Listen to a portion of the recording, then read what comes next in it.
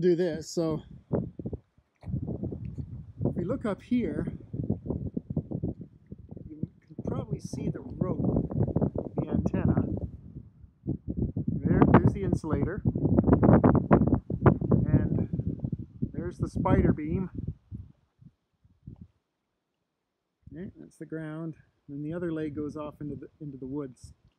So let's go take a closer look at the spider beam. Okay, so there's the rig, and well, there's all kinds of other things on the table here too, but there's the battery.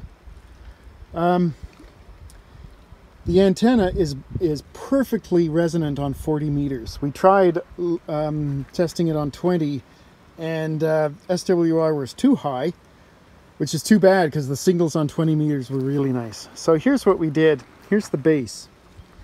So this part right here is a tube. Okay, that's just a bit of PVC plumbing pipe from Home Depot. And I've lashed it down with some rocks because we found that the soil is too thin here. So we really need to keep it steady. And then the spider beam goes up and up, up, up. So it's 40 feet high. The very top, right?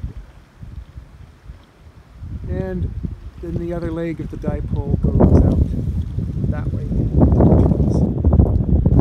And that's the setup.